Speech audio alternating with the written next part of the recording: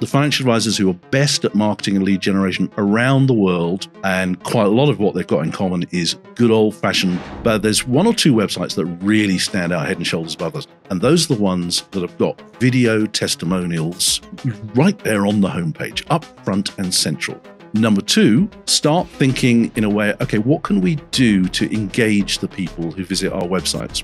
An absolute simple but brilliant way of doing it is to put some sort of... Phil Calvert is a keynote speaker, author, and founder of LifeTalk, the original online community for IFAs. This guy turned out to be the most successful financial advisor I've ever met, and he had a particular approach to lead gen, which is, you can do it today. It's so easy. Financial advisors owe it to themselves to start learning how they can use this stuff within their businesses. Thanks so much for listening. This episode genuinely blew my mind. I hope you took as much value away from it as I did. And if you did, please share it with someone who you think might enjoy it as well. Thanks again.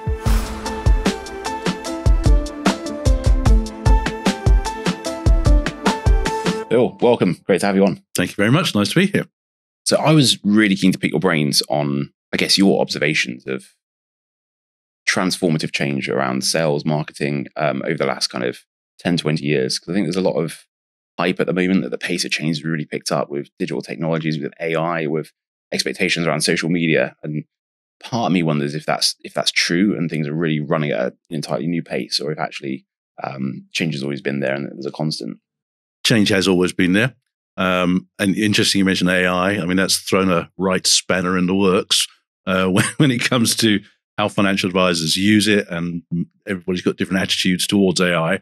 Perhaps we'll come on to that. But I think when it comes to attracting new clients, which I've got like an online community for financial advisors called LifeTalk, and it sits for the most part on Facebook. And it's been on Facebook for the last 17 years.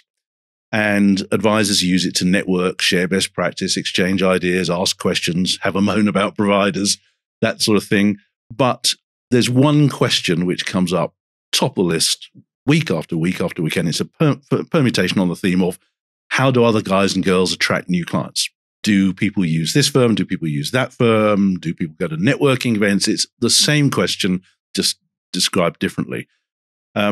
Unfortunately, and the internet, when the internet came along, there were one or two very early adopters who kind of got it straight away, and they realized, right, this is going to be a time saver. And I think that is the key, is how you use it. And it's the same with AI.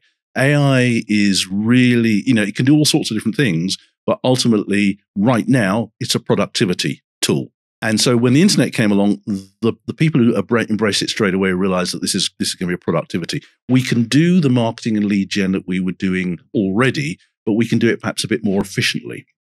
However, there are still huge numbers of financial advisors who haven't still really grasped how a website works, what its function is, how LinkedIn works, and how they can actually use social media.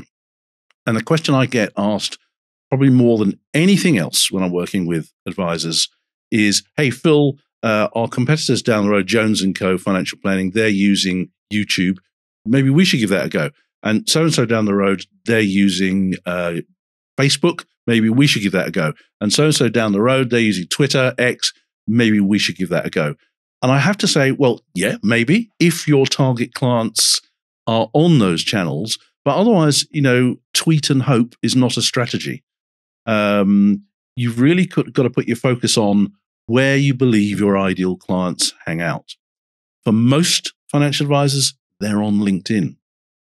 And yet whenever LinkedIn comes up in our Facebook group, we've got like a hardcore group of anti-LinkedIn advisors who say, best thing I ever did on LinkedIn was to cancel my account because there are too many recruiters and people like that. And that straight away rings alarm bells and says, you don't really get how LinkedIn works. And I guess that's fair enough, because at the end of the day, LinkedIn's a piece of software, like any other software that you might use in your business, CRM, your back office, whatever. Unless you've been trained on how to use it, you'll never see the real benefits.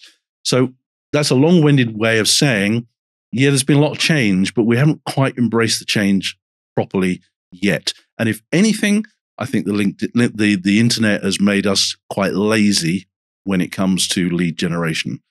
Because you look at the best the financial advisors who are best at marketing and lead generation around the world, they've got several things in common. And quite a lot of what they've got in common is good old-fashioned, old-school approach to marketing and lead gen, things like seminars. And so those things that have kind of always worked and been the right approach, I suppose, is around educating your ideal clients. It's around putting out valuable content and helping. And then as a result, you generate interest or bring the right people to the table, I suppose. Yeah. Here we are today. We are recording this the day after the budget. Yeah. Okay. So the next few days, and particularly this coming weekend, journalists are going to be having a field day, putting various scenarios, case studies, and the weekend press is going to be packed full of personal finance related articles. That when you stop to think about it as a financial advisor, beginning to realize, well, actually, journalists are educating consumers. Journalists are educating our clients, when arguably the financial advisors should be doing the education piece. So the advisors that were really on it yesterday afternoon, an hour after the budget came out, would have been sending out some sort of communication to clients. At the very least, an email. At the best, a personalized video email. And one or two, I know of one, will have used an AI tool to use a hyper-realistic video avatar of themselves to do an update on it. So education is absolutely key.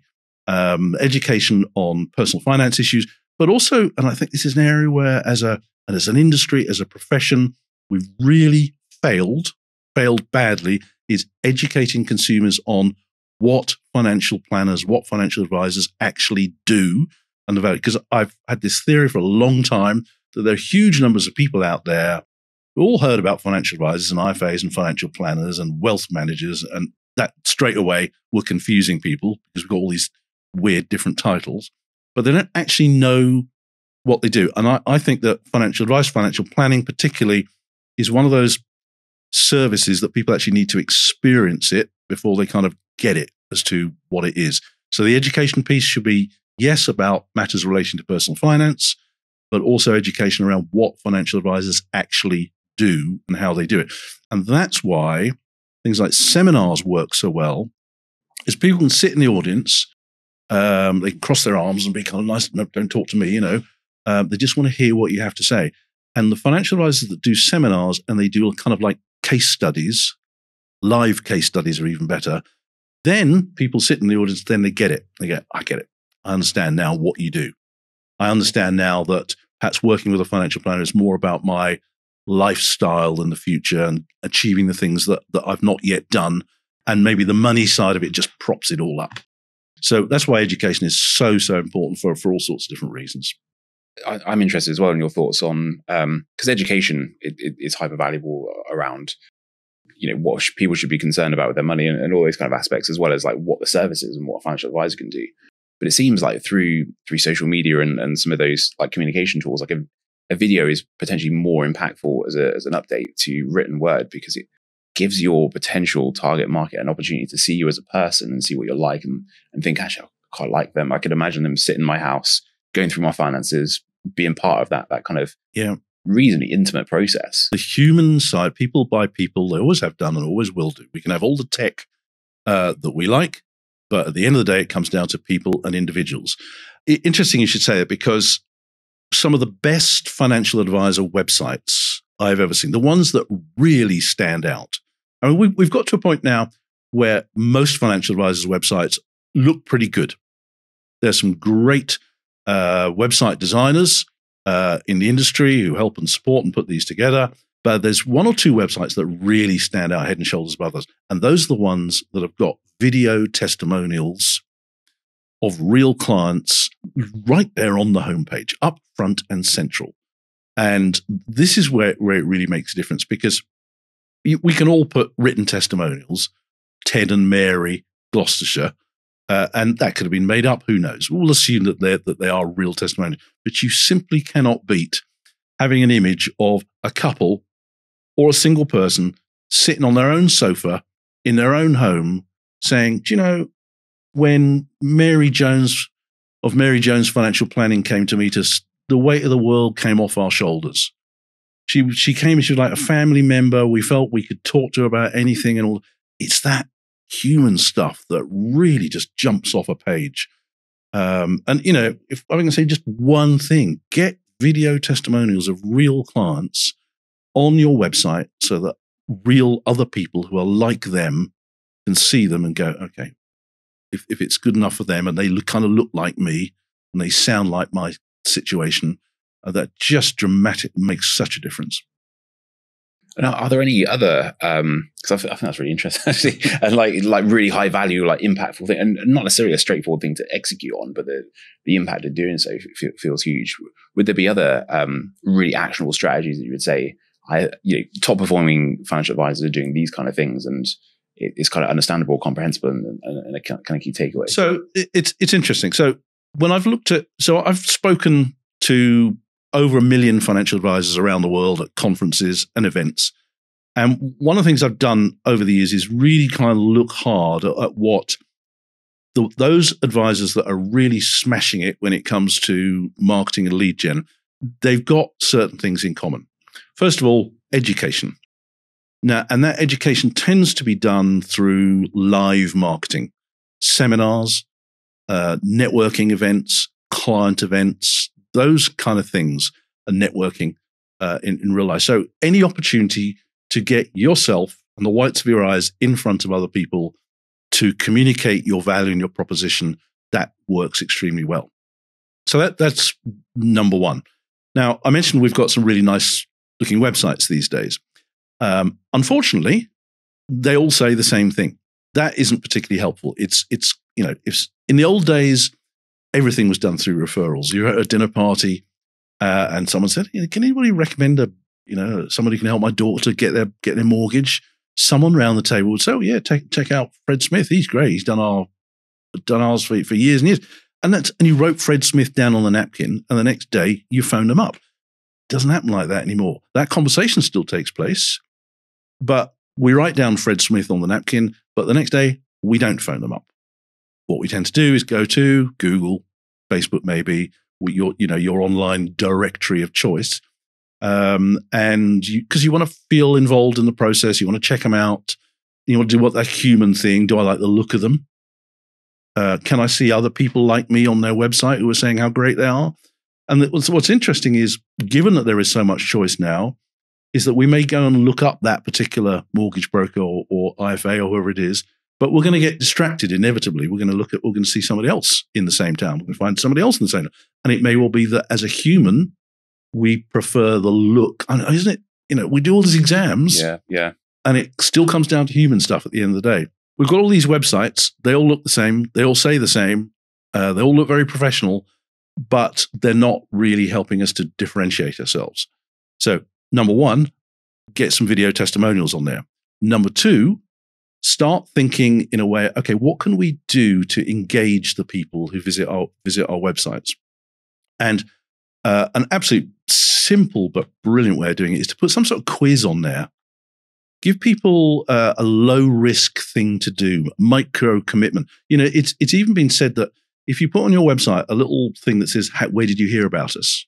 With a little drop down, Google, friend, Facebook, whatever, even having something like that significantly increases the amount of engagement in your website because it's low risk, it's easy to do, it's something to do.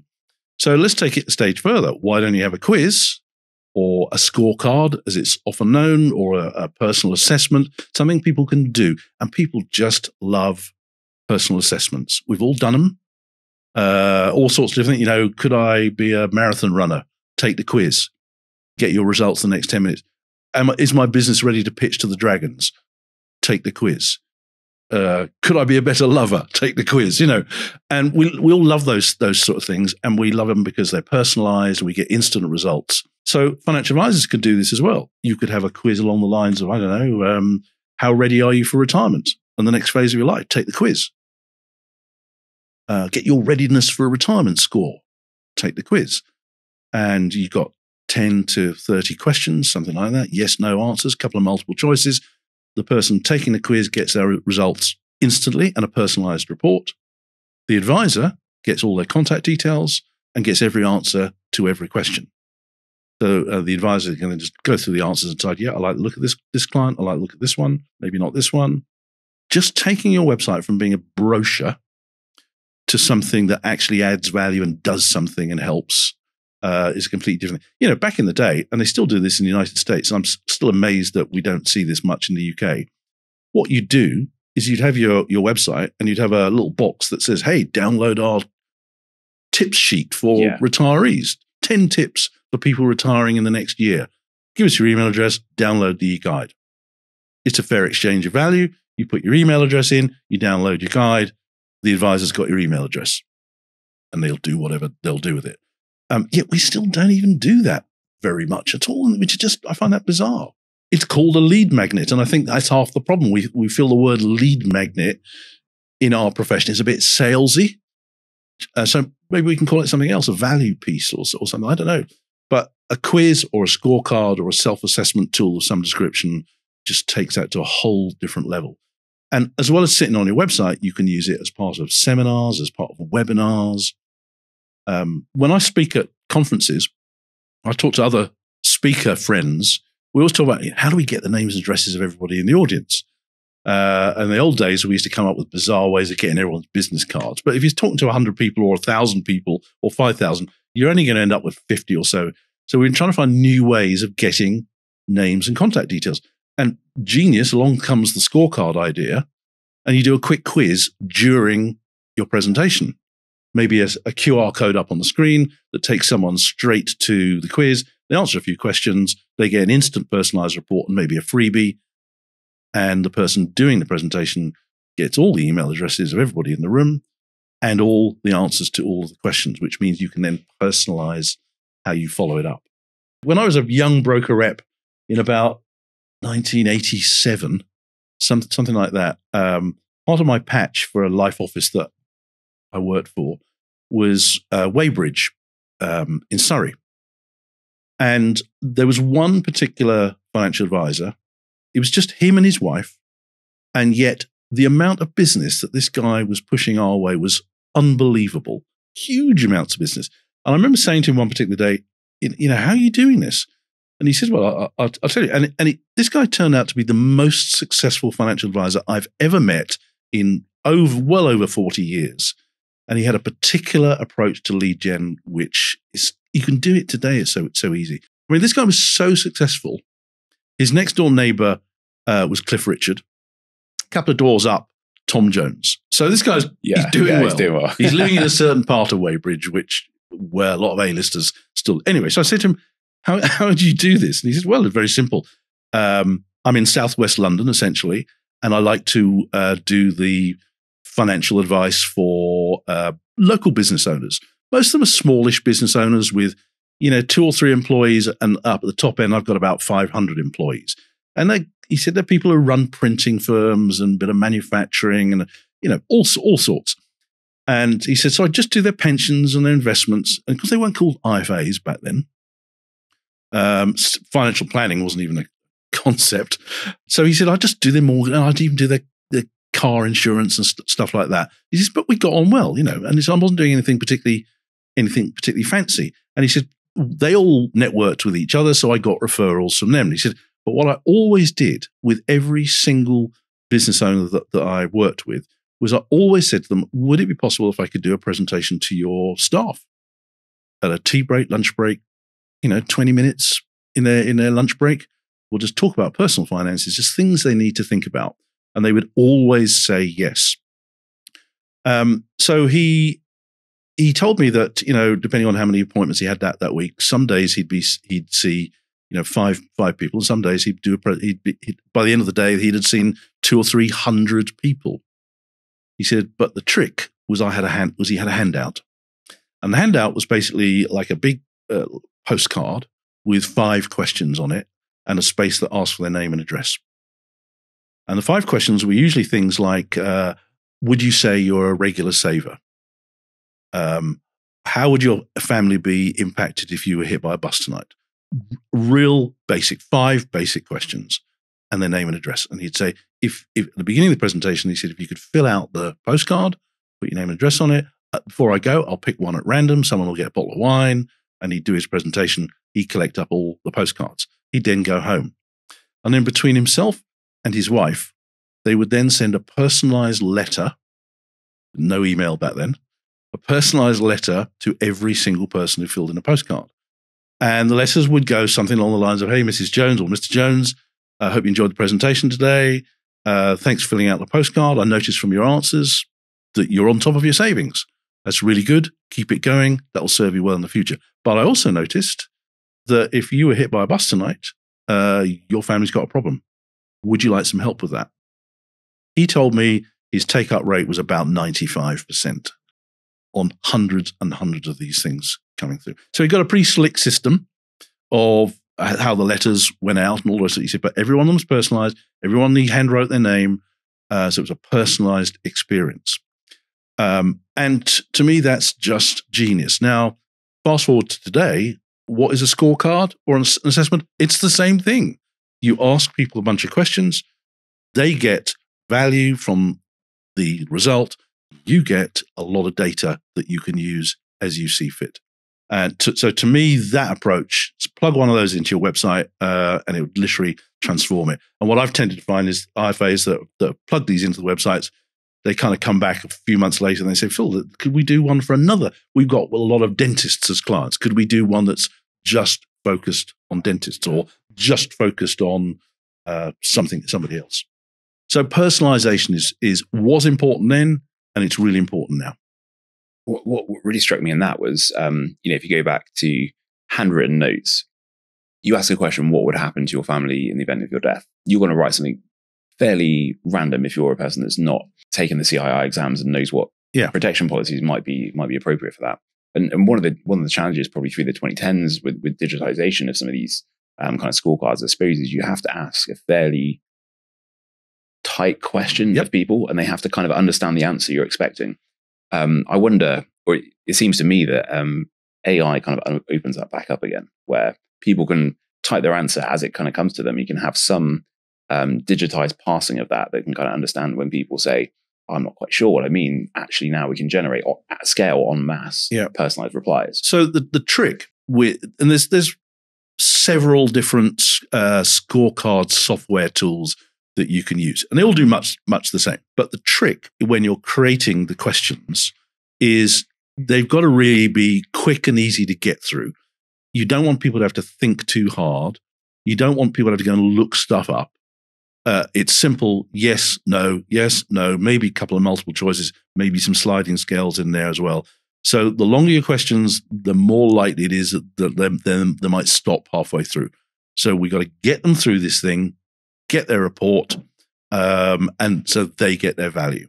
And this is the psychology bit. Human beings love to benchmark themselves against other human beings. My business ready to pitch the dragons? Well, my friend next door who's got a new business, looks like he is. I don't know. People love to benchmark themselves against some sort of standard that an expert has set. As I said, we've done them all the time, all these quick quizzes. And, sometimes we put a fake email address in because you feel you're going to get spammed. But a lot of these quiz software tools, they know that people put fake email addresses in, and they have a way of encouraging people to put the correct email address in.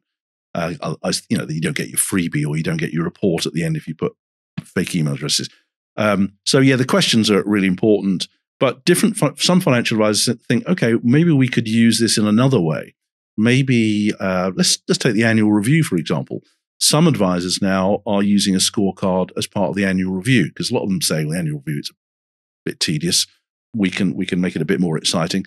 And they'll put every existing client through a more advanced scorecard every single year so they can then see how their answers change over time.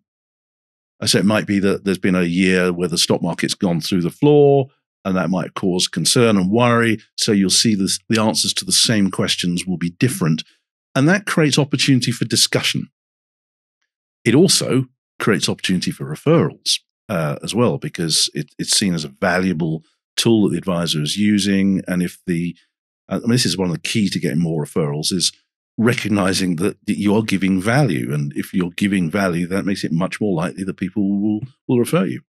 So we were chatting earlier a little bit about AI, and I know you've written and spoken a lot and really dug into AI. It'd be super interesting to get your take on the best applications of that technology to marketing and lead generation, or even just your thoughts and observations so far. Yeah, well, so assuming we've got 2 or 3 hours, we can talk about AI forever. But over the years, I've been moderately obsessed with how advisors use technology, particularly in a marketing situation. And if we go back to the early days of advisors who had websites, those early adopters, it was really interesting what they actually did. And the thinking back in the day was that you had to make your website sticky. That's kind of what they called it. So somebody had found your website, however that was, and then you had to do everything you possibly could to hold them there. And the way of doing that back then was there were all sorts of plugins that you could plug into your website. So you could plug in a weather tool, a widget of some sort. You could have the stock market ticker on your. You could have the racing results of Newmarket on your website. And so they made websites look absolutely terrible. But the early adopters said, actually, they worked. Consumers who found the website, they really liked it because it was new and it was a new way for advisors to get across their proposition. Fast forward to today, we have AI, we have ChatGPT. And it's really interesting to me, AI this really is a big moment in the world of financial advice and planning. It is not an understatement to say this is a industrial revolution moment. We have a big problem, though, is that a very large proportion of financial advisors still see AI as something that's coming down the track in a couple of years' time. And even then, they're saying, well, we couldn't possibly use AI because of data issues, and that's absolutely fine. Yet, we do have early adopters who are using AI to write suitability letters, create their websites, do all kinds of different stuff. The really clever thing about AI, though, is the ability to personalize it to you and your clients. So, for example, if we were putting together our own website, yes, there are AI tools that will create your website. Put in a few keywords, there's your website done in 30 seconds flat, and it'd be fairly passable. But the really clever part is that the words that you use on a website is where you tell the AI to act as if they were a certain person. So maybe you're a financial planner and you specialize in later life lending. So you have a very particular type of client in mind. So you tell the AI to act as if they are that particular type of person. And then you ask it to write the copy aimed at them. And that's the really clever part. And it's just getting better and better at doing this. And again, I quite often say this, we are only limited by our own imaginations as to how we're going to use AI. It is going to utterly transform the profession. There is absolutely no question about that. There are a number of I did a presentation only yesterday, just to a small group, 10 financial advisors in a room. 2 of them sat through the presentation with their arms very firmly crossed like this. And I get that. I don't want to come across as one of those people that says, look, shiny new thing, we've got to use it. Because, play around with it and have fun with it. But financial advisors owe it to themselves to start learning how they can use this stuff within their businesses. My focus on marketing, but it's going to be able to use it in a whole bunch of different ways. And yes, we will come to the point where AI can do the job of a financial planner. There is no question of that. And I know a lot of people are more than happy to argue that point with me, given that I've already said people by people. But what I'm really getting at is here is an opportunity for financial planners to look at AI and look at it as a new member of staff, an opportunity to create new income streams where there weren't before, and a whole bunch of it to do all that marketing stuff that you should be doing that aren't doing. And I do whole day marketing workshops. We cover off all the old school stuff, all the exciting new stuff. But I know the back of my mind that most advisors will go back. They might pick out one thing. They might give it a go. But the vast majority of it, they'll go, that was nice, Phil. But I know it won't get done because they haven't got the time and they haven't got the resource, maybe the manpower to get it done. Along comes AI. We can get all this stuff. We can get blogs written. We can get press releases written. We can do the simple stuff and just get it done in a second. But it's really important to remember a lot of the stuff that AI spits out is garbage. Some of it's made up. So if we were to take it as read, right, let's write a blog on inheritance tax planning or whatever, and just bung it out there, you could have all kinds of problems. Think of it as AI bakes the cake, then you, the chef, finesses it, puts the icing on, finishes it off, checks it, makes sure it's fit for purpose. So very exciting times. And if you think about it, a lot of financial planners, they say they would like to offer services to a broader group of people, but they can't because it's not profitable to do so. And there's huge numbers of people out there who know they need the services of a financial planner once they learn what a financial planner does, but they won't be able to afford the fees. But AI will help us to be able to do that. So let's take one example. If you go to a website like Udemy, which is like YouTube for courses, there are people, particularly in the United States, they've done this a lot, will have created a course on financial planning, on personal finance, and they charge $17 for it, $20, whatever for it. And some of these have had tens of thousands of reviews. Now, any financial advisor in the UK can take the expertise and the experience they've got up here and they can repackage it and turn it into something else, like a course. And AI can do that for you. I mean, you can do it yourself. It takes you a little while to do, but you can go to ChatGPT and say, I want to create a course on just general personal finance for people who are just maybe reached management level in their organization. And you get it to, so you can say to ChatGPT, what should this course cover? It'll do that. Then you can get it to do a bit more detail. You can get it to do, and there's even AI tools now that will create the videos for you based on that as well. So the opportunity for advisors now to broaden their proposition, maybe even create a whole new proposition with different branding, different website that's aimed at another market, that we can do now, and you can do it in an afternoon, which is just incredible. Yeah, it's so exciting. It makes me think of Kajabi, the course creation. They've launched their own AI course creator. Yeah. So you literally do all that in a platform, monetize it and launch it. In an afternoon. And it probably even ask ChatGPT, how do I make my lighting good? How can I improve at a low cost the sound quality on this? And there's one thing that I just love is a tool called HeyGen, and there will be plenty of others. And one of the features of HeyGen, so maybe you want a course, you upload your scripts to it, and you pick an avatar, it will create a video of your course using a particular avatar. But HeyGen goes a stage further, where you can have a hyper-realistic video avatar of yourself presenting the course. So not every IFA will be comfortable creating the course themselves, but they would perhaps like to front it. So you can go to it, and you literally just take a couple of photos of yourself, upload it to HeyGen, and HeyGen will turn that into a living, breathing, moving version of you presenting your course on camera. Now, this then makes me think, so there's all sorts of things you could do with that. So maybe you do on your website, maybe you do have an option for people to register for your newsletter. So instead of just sending them the next newsletter, you could have a hyper-realistic video avatar of yourself saying, thanks, Mrs. Jones, for registering for our newsletter. I hope you're going to get the first edition day after tomorrow. Now, to me, you're now using AI for customer service. Yeah.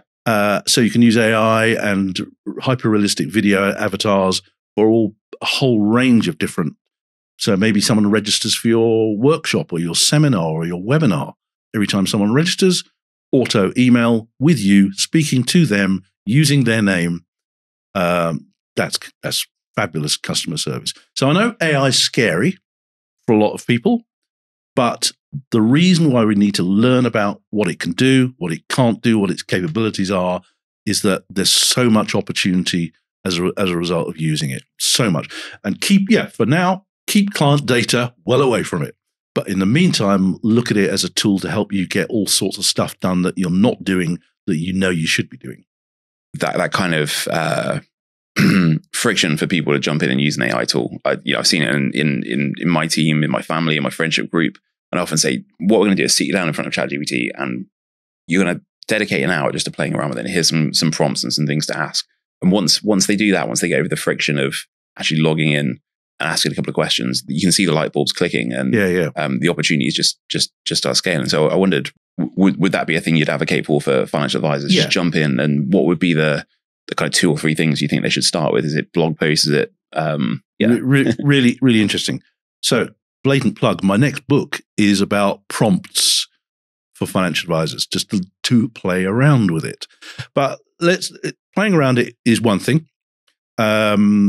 Using it and playing around with it, let's do it in a safe way that really works. So one of the things I've always advocated with financial advisors is PR. And a BBC journalist told me long time ago, they said, everything you ever do in your business, tell the press. And I thought it's really, really interesting. And I can apply that to financial advisors as well. So, if you're sponsoring the local kids football team, tell the press, send out a press release. If your colleagues have gone on a customer service course, tell the press. You've got a new back office system, tell the press. You painted the outside of your office, tell the press. Build relationships with the press. Now, what this person told me was that 95% of what you send to the press will not end up in the press. What you are actually doing is building relationships with the press. So when something happens at a national level or at an important local level, who's the press going to turn to for expert comment? Financial advisors, where they've got a relationship. And today, literally today, the day after the budget, that's what will be happening. Journalists with relationships with particular financial advisors around the UK will be going to them asking for their comments on it. So you could use ChatGPT to write your press releases, because a lot of people go, what's a press release? It's a kind of dark art as far as a lot of people are concerned. Just go to ChatGPT and say, as a financial planning business, we have just agreed a sponsorship deal with a local under-11 girls football team. Put in a bit more detail and ask it to write the press release. It'll spit it out in all of a second. And there's a great way to start using it in a way. And obviously you're going to check it over and check the tone and style is your sort of thing. But even then you can train it to be in your style. So play around with it. Have fun with it. If you've got ChatGPT Plus and you've got the mobile app, go to your fridge, take a photo of the inside of your fridge and ask it what you should cook for dinner. And it will do it just in a second. I've been playing around with AI art. Yes, I've got a separate Instagram channel of art that I've created. I know nothing about art, but I enjoy creating the prompts that will create the output. And we've always heard this about technology: garbage in, garbage out. And I think that's the bit that financial advisors need to just play around with different prompts and see. I remember a financial advisor last year, within 30 minutes of the Chancellor sitting down after the budget, he had done a summary of the budget written in as a poem, which he sent out to all his clients. Why? I have no idea. But he thought it was good. But he's got that kind of relationship with clients. But you can do this stuff that you ought to be doing, and you can. So that's where it really comes into play. So this has been so fascinating. I've been really, really enjoying the chat. I know we've spent a lot of time on digital marketing, social media, AI. I wonder about some of the more old school stuff, and that's got to still have impact and relevance. Yeah, old school stuff. Number one, seminars and events. They just work. And I know I can convince any advisor they need to be put on seminars and workshops. But I know in the back of their mind they're thinking, how do we get bums on seats? That's basically, what am I going to be taking a risk hiring a nice venue and nobody turns up? It's just a process. Follow the process, and you'll get the bums on seats. And don't start too big. Start small. Put on a local seminar just for target 5 people, 10 people. But here's the thing. Financial advisors that have used seminars over the years, all around the world, particularly United States, Australia, and a few in the UK, they realize that when they put on seminars, that's when the magic really starts. And they are usually shocked to discover how high the conversion rates are. I know one particular financial advisor down in the Southwest, he committed himself to putting on local seminars, and he would just do a kind of generic personal finance talk, an education piece, and nice local hotel. And he targeted getting 50 people in a room, and a bit of trial and error as to what the presentation was. He said after he'd done this about 3 times, he got a certain conversion rate. In fact, let me ask you throw the question to you. So he's got 50 people in a room. If a conversion is someone turns up and then subsequently says, "How can we work together?" Either on the day or a week later, what's a percentage conversion rate do you think would be good? What would you be pleased with? Even if 3, 4, 5 people, 5, 10%, I'd be pretty happy. Okay. Well, the stats show if you aren't getting 25%, it means you've either turned up drunk or you've got the wrong audience in the room.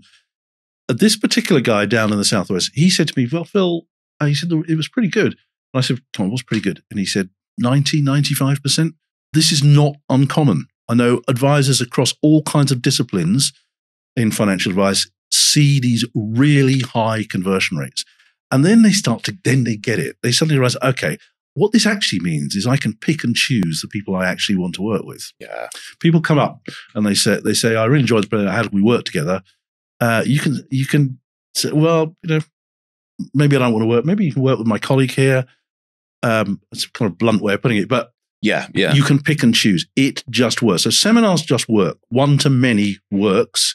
Other things that really work quite well. I know a financial planner in Guildford who combines two things. He sponsors roundabouts.